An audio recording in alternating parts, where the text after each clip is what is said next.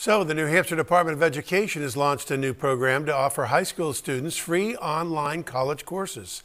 It's partnering with the nonprofit Modern States to give students a chance to earn high school and college credit at the same time.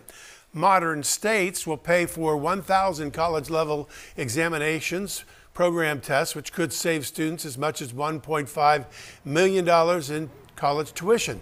The program offers 32 courses, including foreign languages, math, science, English, and economics. What a great opportunity for our students right now who, again, are in pandemic learning mode, really. So lots of flexibility and dynamism going on right now. The online courses are taught by professors from universities including MIT, Columbia, Johns Hopkins, and Tufts.